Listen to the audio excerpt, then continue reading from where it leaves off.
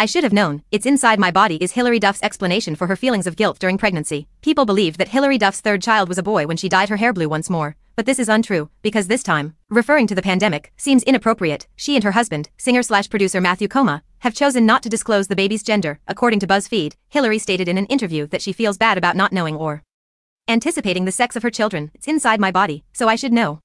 It's my child. The actress already has a 6-year-old son named Luca and a 2-year-old daughter named Banks.